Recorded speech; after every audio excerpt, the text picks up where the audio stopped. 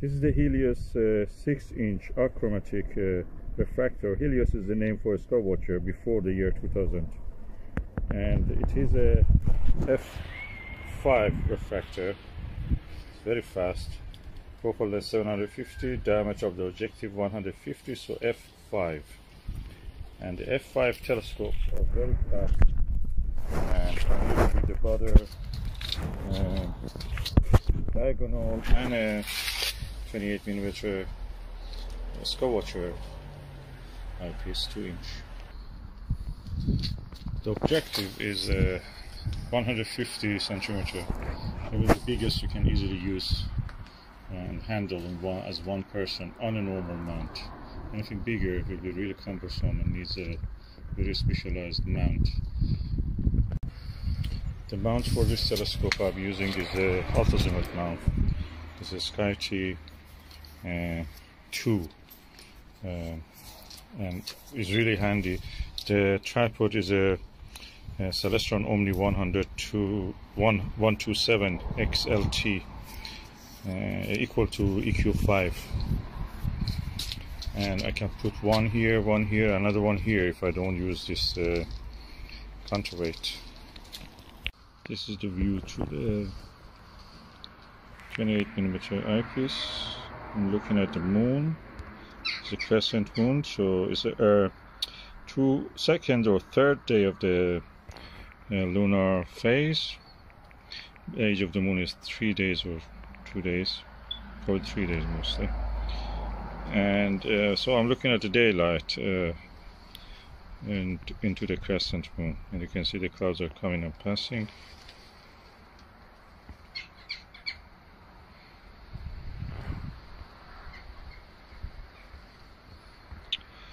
So it's not as good as the view is not as good as when it is the sky background is dark, but yet you can see some craters. I can see Ptavius, the large crater.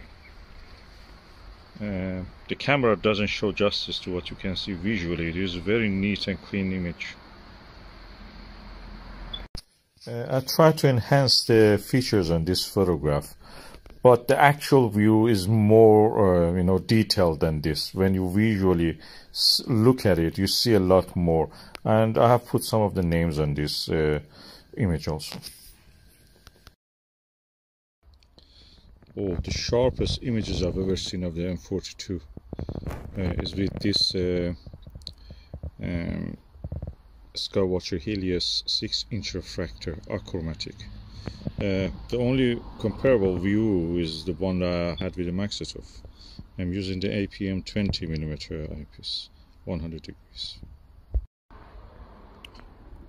This is the first time I can actually see some faint gray, green, pink color in the M42 Great Orion Nebula. I don't think this is a chromatic aberration, because the nebula practically doesn't have chromatic aberration. It's very diffuse. It's not a concentrated object like a star. So what I'm saying is actually the color of it. It's easy to pick it up with the camera, but with the eye, really is the first time I'm seeing it with this refractor now. Visually, this is what you can see with this telescope. A little bit colors I've exaggerated, and the photo shows a little bit more. But that is M42, as you could see with this telescope. Beautiful. This is my mobile phone camera, Huawei P30 Pro. I use it for astrophotography. And exposure, I will write at the end how much is 400,009. It's almost like a Sony 7 Alpha. And I compare it with the 8-inch Meade LX9T Schmidt-Cassegrain telescope. This is the best result I had with this. Now I'm going to show you the result with the Meade LX90. That's the one. And as you can see now, I put them together beside each other. The left side is the 6-inch refractor, and the right side is the LX9T 8-inch CT telescope. I feel that I could see more contrasting, more color in the refractor. Also, I photographed and I could see the M1 Crab Nebula, the supernova remnant in the constellation. That's a Zeta Tauri, the brightest star to the right side, lower part of, and the M1 is to the top side in the left. It was amazing. I could photograph it even with the with my mobile phone. And this is a really good result. I'm happy with the results I got.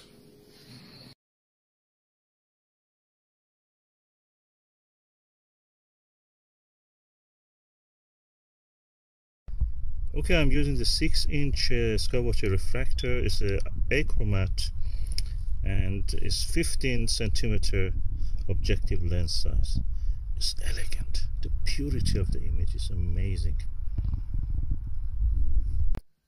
Okay, I use this telescope to look at the Orion belt region. I could see the Orion Nebula.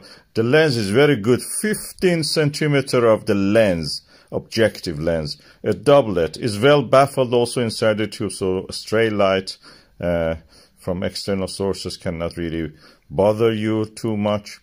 At the same time, I was looking at the Sigma Orionis, the 8-star system, just down the Orion belt. Omegon diagonal I was using, and the 50 millimeter Celestron Silverton Plössl eyepiece. That's amazing eyepiece for looking at this object. Really nice, nicely framed.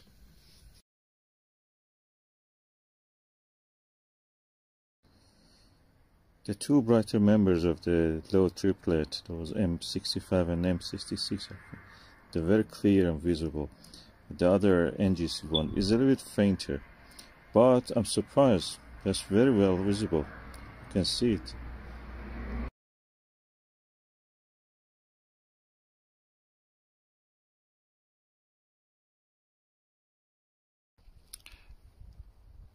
I'm now looking at the M51 and its companion through this 6-inch refractor Skywatcher, and it's beautiful.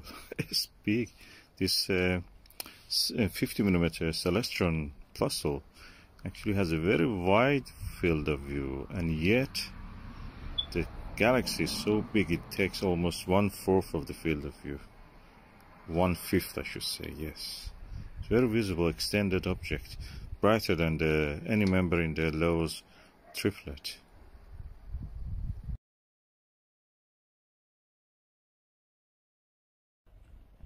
Now I'm using the Skywatcher 28mm multi-coated 2-inch eyepiece, and I can see the NGC neighbor of the M51 also close to it. They're all surrounded with a halo around them. It's beautiful. It's one of the most beautiful scenes I've seen.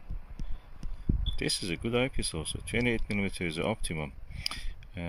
Maybe I will get the Skywatcher, latest Skywatcher 82 degrees also, Nirvana. It's all sold. You cannot find it. Anybody who bought it, they're just lucky. It's 1/5 of the oh no, 1/3 of the price of a Teleview Nagler 31mm tape 5. And yet it delivers as good as that, and a little bit even better, because 28mm is 3mm less and gives a darker, contrastier background.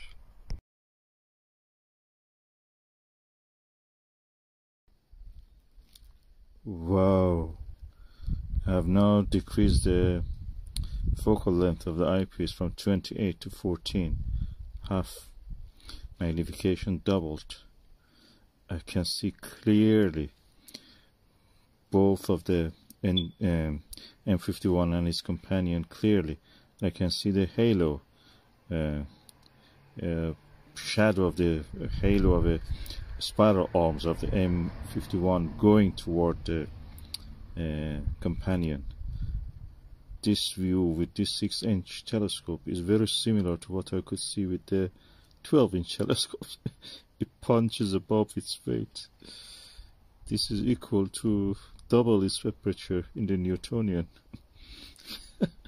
It's a refractor.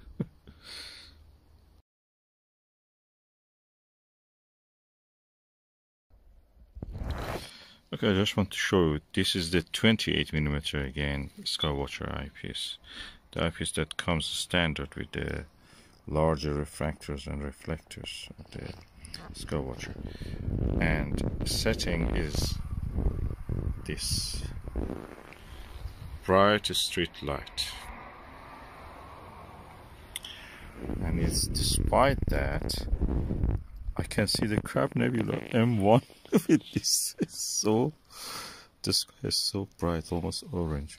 But I can't with this see the M1. I found the Zeta Tauris and M1 was just there. So beautiful.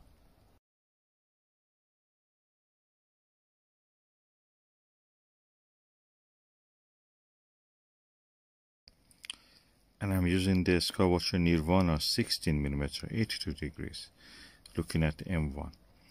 The details, the base and the slight filaments I can see in the Crab Nebula.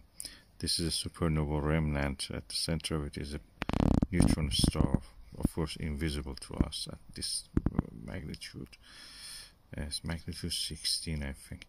Yet I can see details that I only could see in a reflector, Newtonian, Dobsonian, twice the size of this 6-inch refractor telescope. So this 6-inch shows me the details I could see with the 12-inch reflector. It's so elegant.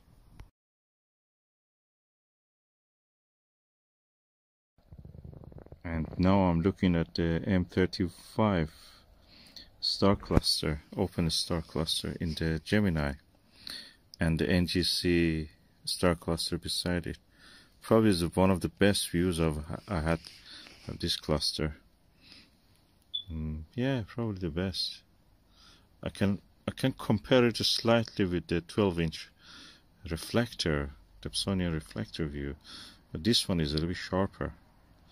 And this sky background is darker and more beautiful.